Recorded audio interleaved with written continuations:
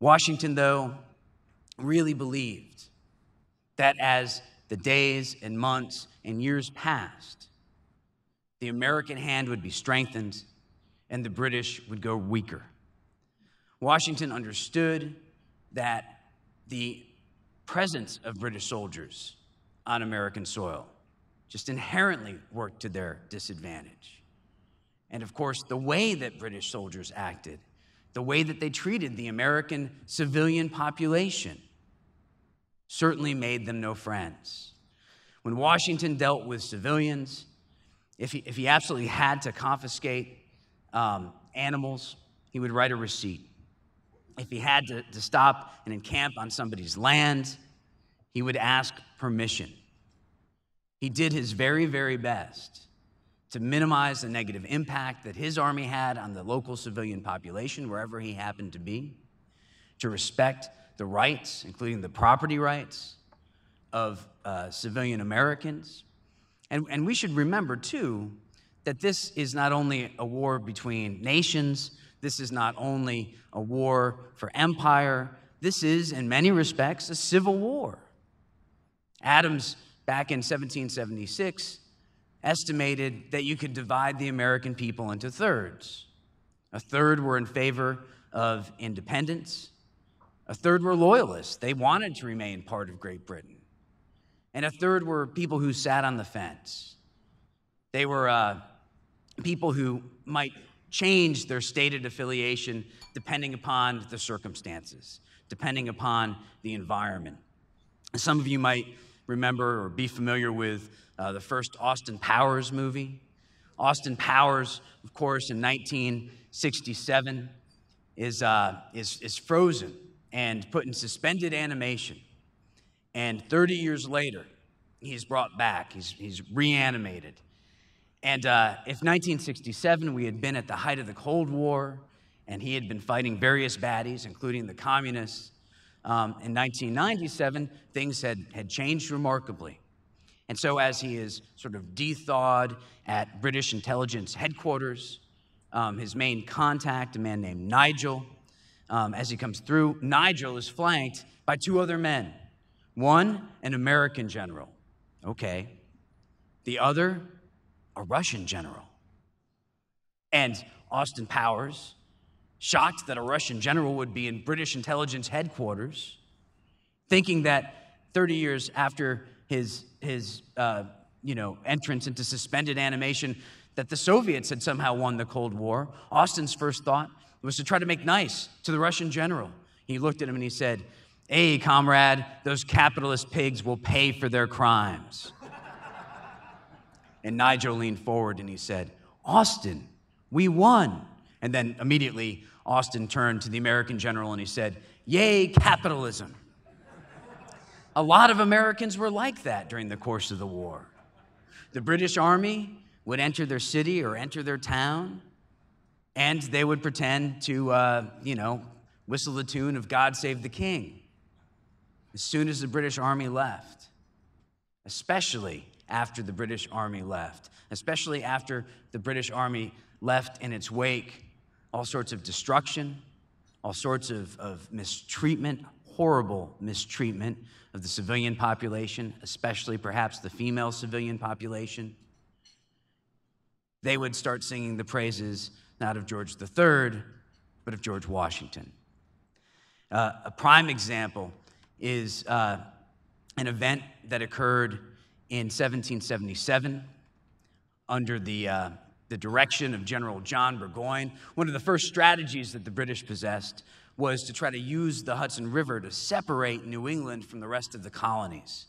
They thought that the contagion of revolution had begun there, and you could sort of amputate New England from the rest of the colonies, isolate New England, and this contagion of liberty would not spread. They did just about everything within their power to secure the Hudson River. And they even worked with Native American tribes and offered to Native American tribes payment for the scalps of patriots. Of course, the Native Americans somehow had difficulty identifying which scalps were patriotic and which scalps were loyalists. And they figured that the British would have the same sort of difficulty. So rather indiscriminately, Native Americans wreaked havoc upon the local populations. And really no one was safe. There was a young woman named Jane McCrae who was engaged to a young loyalist who was fighting alongside the British Army. He was a lieutenant, and he was there as the Native American was pulling out of his bag all of the scalps of the supposed patriots. He was counting out the money, piece by piece.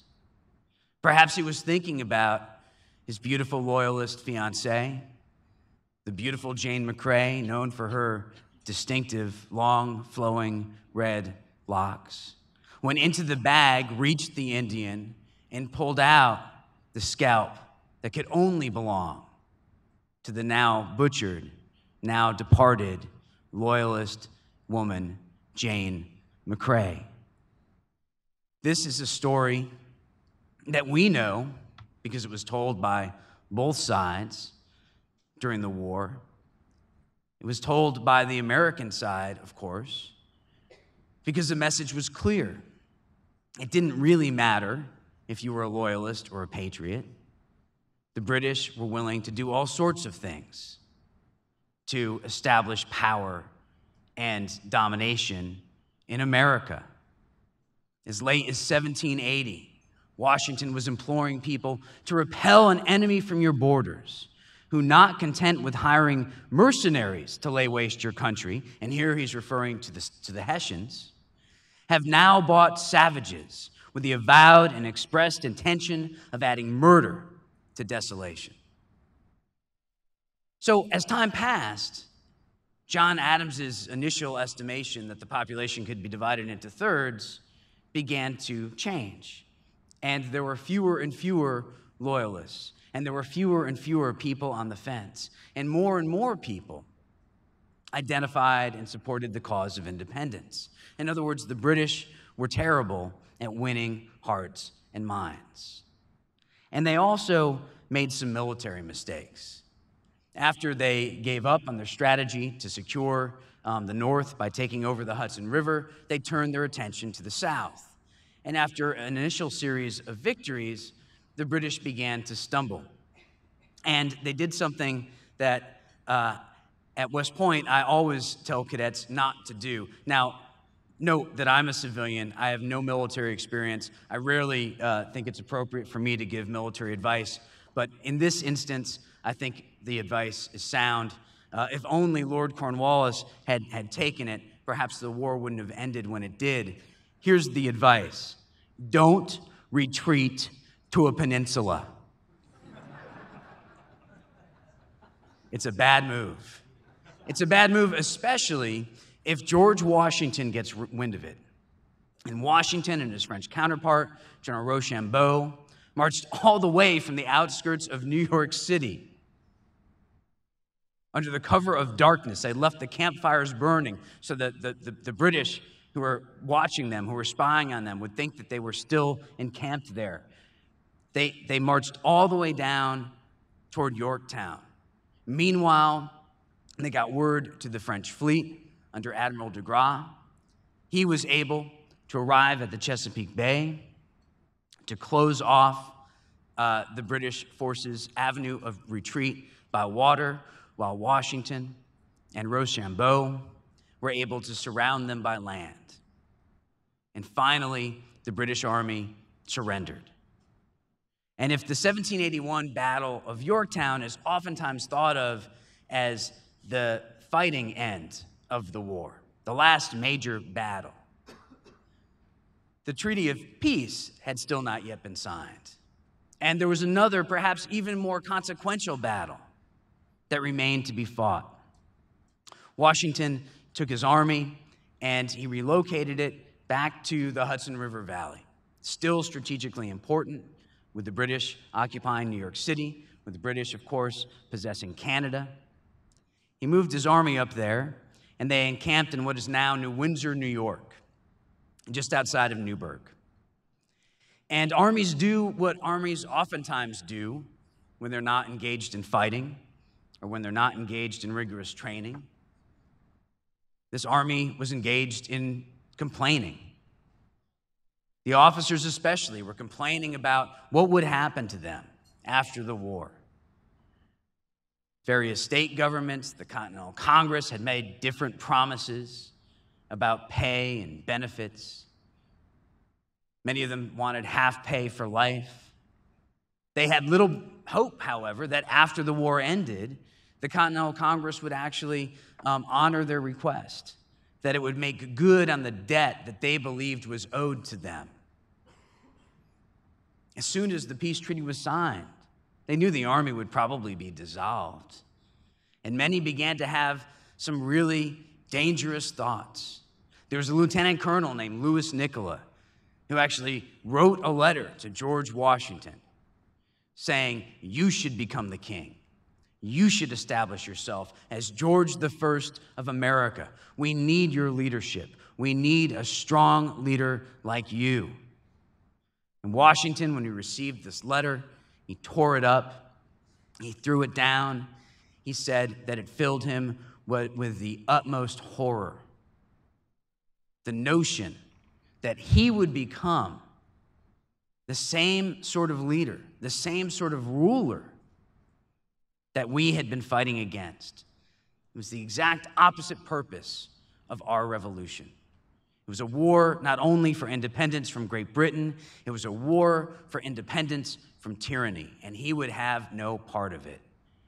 And so you can imagine how dispirited Washington was when he heard another rumor, this one a very serious one, that some of his senior officers were plotting a possible rebellion, that there at Newburgh they were engaged in a conspiracy to perhaps march the army into the West and leave the United States undefended, thereby removing much leverage that it had at the bargaining table in Paris, where the Treaty of Peace was being negotiated.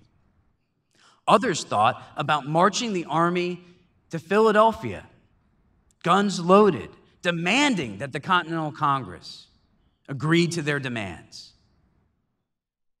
When Washington heard this, he called his men together. He went inside this kind of rough log meeting house, and he stood before them. He pulled the notes out of his pocket. He squinted down. He began to read. He implored his officers to look with utmost horror and detestation on anyone who wishes, under any specious pretenses, to overturn the liberties of your country. Then he squinted a bit more. He reached into his pocket. He pulled out something that they had never seen Washington in possession of before. No one except his closest advisors, his closest aides. Washington put on a pair of spectacles, a pair of glasses. Back then, seen as a real sign of old age and infirmity. In other words, it was a pathetic sight. And Washington said, "Gentlemen, you will permit me to put on my spectacles, for I have grown not only gray, but almost blind in your service." And at that moment, according to all the people who were there and later wrote about it, there wasn't a dry eye in the house. These grown men who had seen so much bloodshed began to openly weep because they realized that they were about to snatch defeat from the jaws of victory. They realized how petty they were. Sure, some had engaged in great battles. Some had made great sacrifices. Some could not be among them because they had made the ultimate sacrifice. But here was George Washington. Here was George Washington, who had been with this fight almost since the very beginning. Here was George Washington, who had more to lose than anyone else. Here was George Washington, a man who refused to take any pay whatsoever during the course of the war. Here was George Washington, who had endured every hardship, who had exposed himself to every danger, Here was George Washington, a man literally with bullet holes in his coat. He was so big, and it made them feel so small. And that one moment and that simple gesture, to whatever degree the Newburgh conspiracy was a viable and serious threat, there it dissipated, there it vanished. Washington, in other words, saved the revolution from going down the path that many other revolutions had gone, and many other revolutions would go. Washington was no Cromwell. Washington was no Napoleon. Washington was an original. Washington, after the Treaty of Paris was signed, proceeded down to Annapolis, where the Continental Congress had convened, and he tendered his resignation. He said to the assembled body, "Having now finished the work assigned me, I retire from the great theater of action, in bidding an affectionate farewell to this august body under whose orders I have so long acted. I here offer my commission and take leave of all the employments of public life." And then there, in an instant, General Washington was a civilian once more.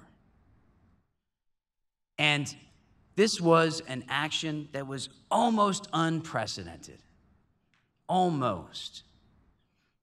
During most of the war, when people compared George Washington to a historical figure, they compared him to Moses, right? Moses, who led his people from slavery to freedom. But now, Americans began to compare George Washington to Lucius Quintus Cincinnatus.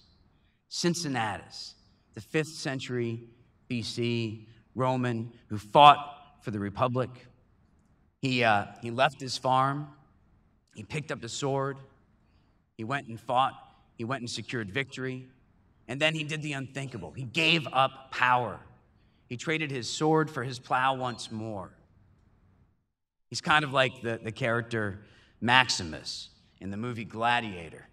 You know, Russell Crowe in the opening scenes of that film, they're getting ready to fight a big battle against these barbaric-looking Europeans. And he's not thinking about the fight. He's not thinking about the battle. Where is his mind? His mind is back home. The opening scenes keep cutting to this image of him walking through his wheat field, dreaming about going back to his family, back to his farm, back to his books, to sit under his vine and his fig tree. That's what Cincinnatus did. That's what George Washington does. George III had been told that Washington might do this, that Washington might indeed resign his commission when the war came to a conclusion, that he might give up power after having secured liberty. And George III couldn't believe it. According to the story, he scoffed, he laughed. He said, if he does that, if George Washington does that, then truly he is the world's greatest man. And that's what George Washington did. And that's what George Washington was. Thank you very much.